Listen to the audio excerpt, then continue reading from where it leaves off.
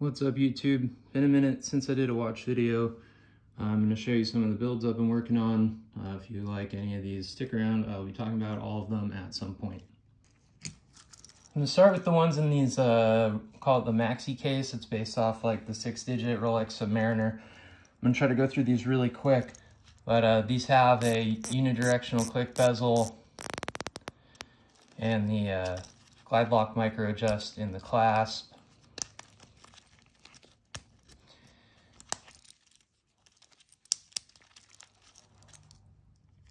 So all of these are in that same case. I'm showing you some different ways they can be built. This is a commission piece for a customer. Turned out crazy. Look at that dial. This is a OEM SKX 007 dial. Meant to look like a Rolex Explorer 2.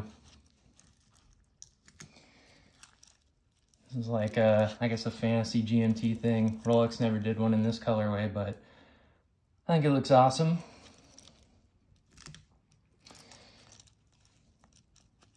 I forgot what watch that dial's from, but it's some Seiko dress watch. I think it looks awesome in this diver case.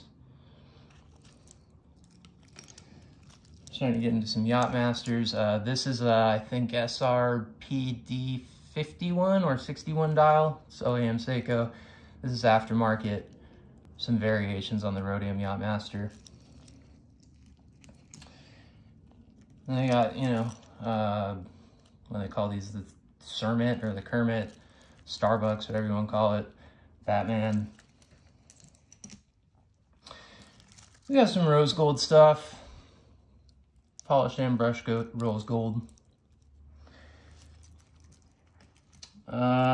Another Explorer style thing here. This is based off the, I think the mid-80s Explorer when it had the red seconds hand. And got the Hulk, of course. This is a 43mm case. I was able to fit a chapter ring in there. Marine Master style hands. 22mm bracelet. It's the same as these other oysters, but it's just scaled up 10%. Pretty cool. Now let's move on to something unique. Seamaster. This one has a fold-out diver's extension. I might do a separate video just on this watch because this one has gotten a ton of attention. It's pretty cool. Moving on to some more vintagey stuff. I've started playing around with these cases. It's based on the 5-digit Rolex Submariner. So notice how the lugs are thinner, the crown guards are thinner, but it still has a flat sapphire crystal. And then that's what I'm wearing today as well. And then here's a no date version in that same case. So going further back in time, you get the 4-digit cases, which have an acrylic dome crystal and a bidirectional friction bezel, which means it turns both ways with no clicking. I've done a bunch of builds in these cases. This one's got like a Bakelite style insert. And then a variation on that I've done is putting a top hat crystal in there. You see how it's much flatter and it has a cyclops? This is probably my favorite watch in the world. I wore this for like 4 months straight. Love this. Messing around with a Tudor style case. I don't really like these, me personally. They seem very, very thick and heavy and big. But if that's your style, it's cool.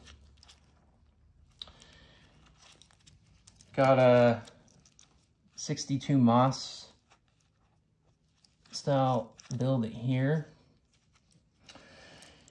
And then here's the last one. It's meant to be like the Rolex, like the early GMTs, like a 6542, but it has an aluminum bezel. It's got the coin edge bezel. These comes stock with like a domed sapphire crystal, but I put this one in, and you'll notice that the magnification on the date window is all kinds of weird because it's meant for a different watch. But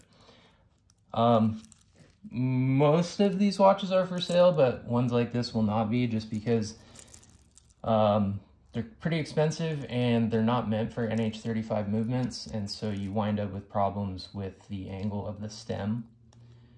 Like, I don't know if you can see that, but it's kind of hard to thread the crown on properly. So, like, I built this for myself, I wear it, but I probably won't be selling these. But pretty much any of this other stuff is for sale. So if you like these watches, check out my Instagram account. It's fathertime_watches. I'll leave a link in the description. Thanks for watching, guys.